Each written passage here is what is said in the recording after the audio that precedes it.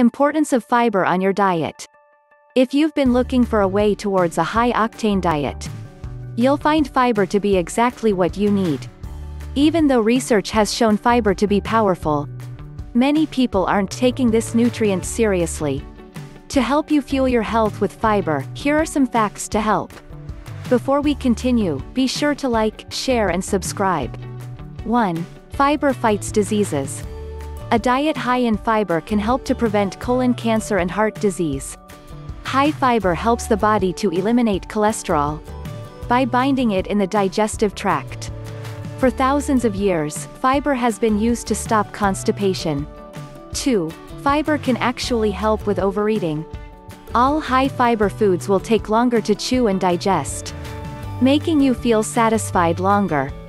3. Most popular foods don't have enough fiber. If you like the more popular foods, you probably need to increase your intake of fiber. 4. Grains offer the most fiber. Dietary fiber is actually plant matter that we cannot digest. The best sources are whole grains and concentrated grain products. 5. More fiber needs more water. In order to keep fiber moving through your digestive tract, you'll need to consume a lot of water. With your diet of fiber, you'll need 8 or more glasses of water every day.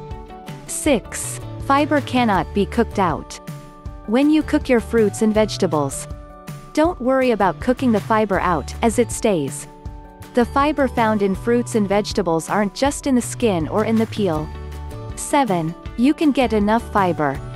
If you eat more than 50 grams of fiber in a day, you can get diarrhea and bloating, which can interfere with your body's absorption of other key minerals.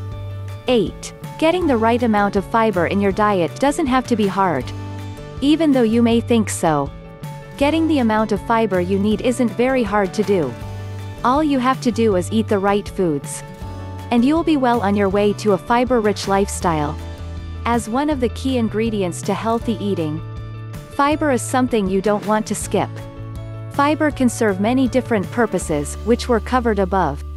If you aren't getting enough fiber in your diet, you should do something about now instead of waiting until it is too late.